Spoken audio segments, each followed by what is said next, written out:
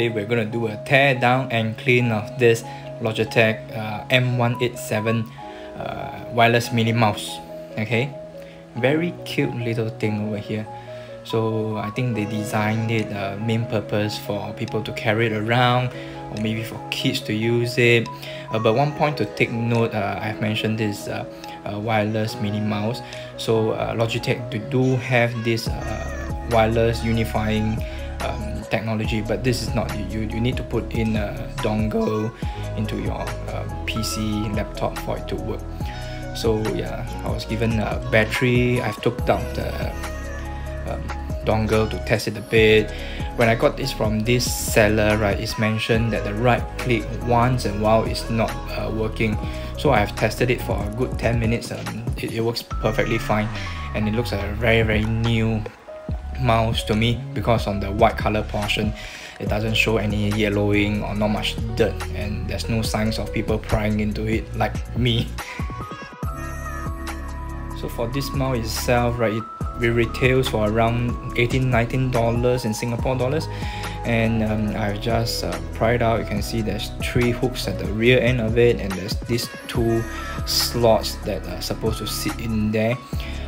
So far just a spudger to remove the mouse, but usually for this mouse of this price range, it should not be very complex.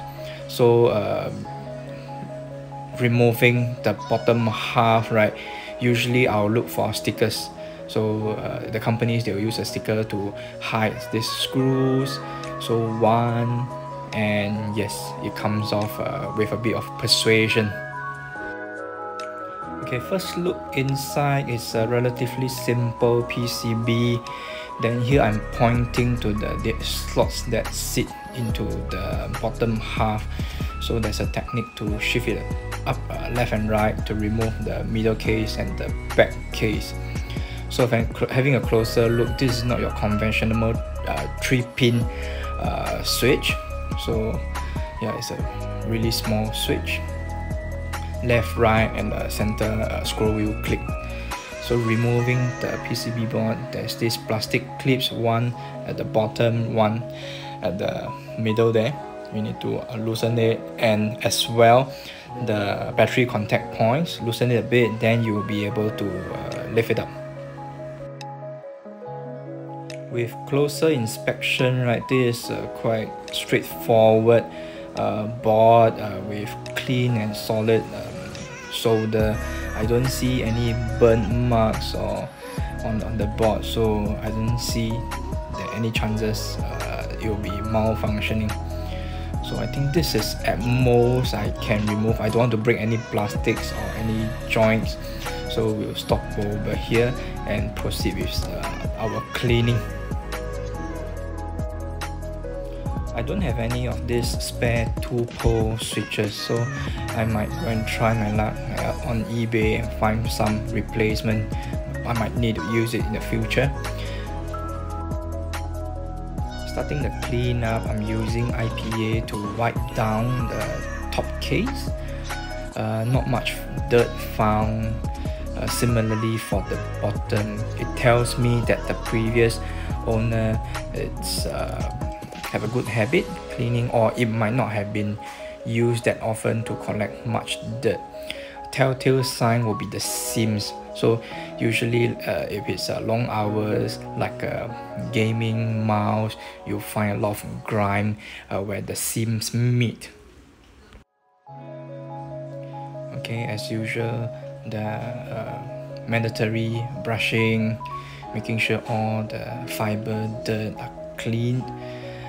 Not much for me to do over here, because from the camera it looks a bit yellowish, but in actual it looks really clean. And also one point to take note, let's say if you're getting into this hobby of tearing down things, you need to have a good set of Torx wrench, because quite a fair amount of brands they choose to use Torx screws as compared to the conventional Phillips screws. Then if you have a set of lousy tools, right, the screws wear off and you won't be able to open up the item. Cleaning the board with a contact cleaner. This time round I chose to spray the solvent onto the brush itself and doing some cleaning instead of spraying it onto the board directly, because usually when I spray it onto a board, it still takes some time for the solvent to dry up. Usually off camera I will use a hair dryer to so-called dry up, speed up things. Assembly will be the reverse way, quite straightforward, putting in the PCB board and securing it onto the two clips. But before we close it up, putting back the battery and testing there's any lights, the left-right clicks work. It's always a good practice, better than after you encase everything, then you find that you miss out a screw, miss out a button. That always happens to me.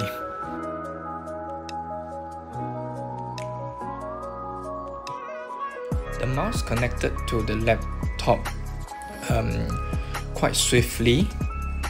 Yeah.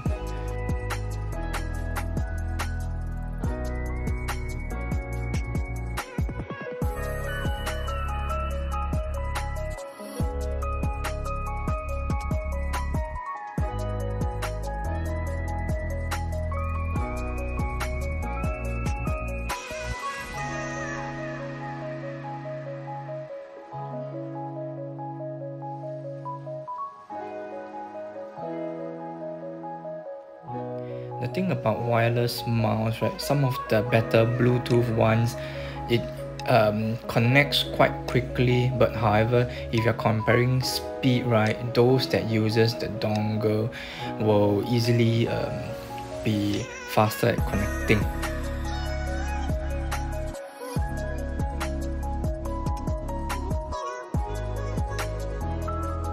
And nowadays, for this newer mouse, the nano receivers are built very slim. If you don't mind the bump, for me I will prefer the Bluetooth because it will allow me to have more ports for expansion.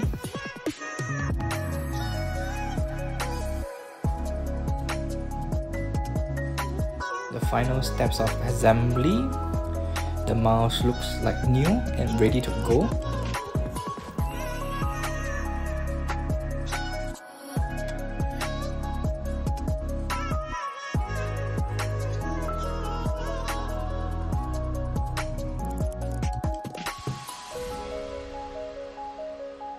Okay guys, that's the end of the video. If you have liked it, enjoy it, learn something from it, do press on the like button. If you want more of this content coming, right, click on the subscribe button. So till the next one, this is Restore Refurb Works. See ya.